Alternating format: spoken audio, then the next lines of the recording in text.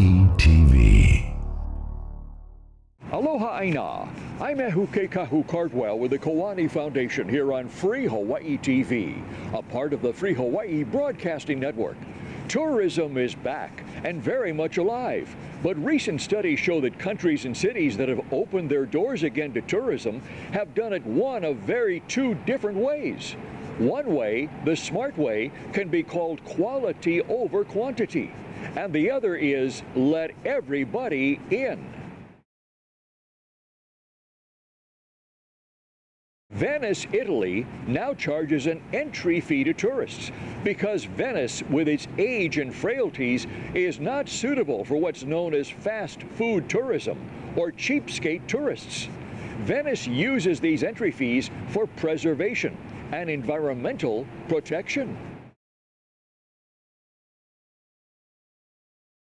In addition to Venice, other places like Thailand, Isla Mujeres in Mexico, the Maldives and Norway also charge tourist entry fees.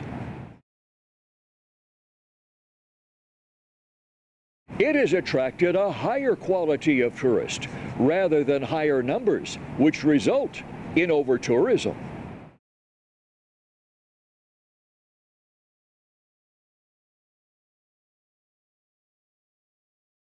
The fake state of Hawaii learned nothing about tourism because just like before the pandemic, they're only looking at how much money can be made.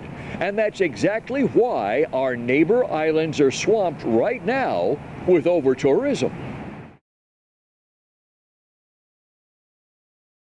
There are respectful, quality tourists who want to visit places like Venice or Hawaii to enrich their heart, soul, and mind and learn the local culture instead of treating it with no respect like it's just another item on their bucket list.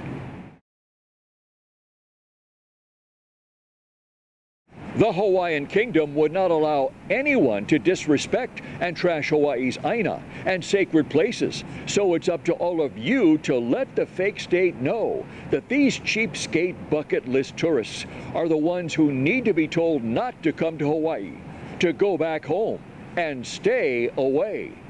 I'm Kahu Cardwell with the Kiwani Foundation right here on the Free Hawaii Broadcasting Network.